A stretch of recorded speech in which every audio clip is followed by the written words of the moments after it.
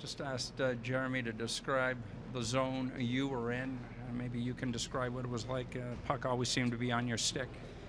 Yeah, I just felt good. Puck was kind of following me out there. The games are going to go like that sometimes, and definitely thankful it did, and I could capitalize on the opportunities.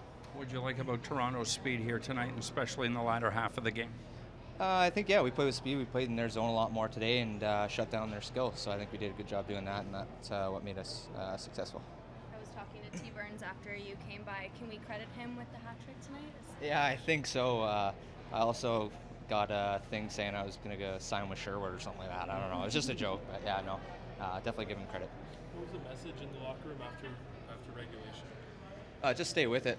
We knew we outplayed them in the third period there, so if we just went out and kind of played the same way, that things would work out, and they did.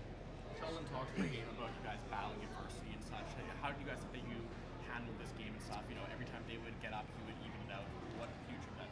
Yeah, just sticking with it. We have a confident group, so we knew if we went down, we could, get right back in the game with just one shot, and that's what happened. Do you find that the ice has opened up for you a lot now that it seems like Jeremy is very marked when he's on the ice?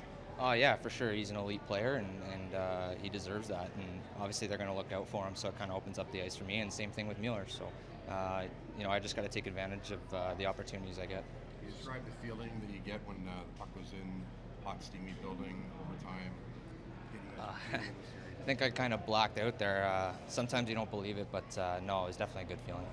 This is as close to an elimination game this team has played in quite some time. That adversity, what does it do to a team? Was there any sense of panic whatsoever as you guys got ready for this period?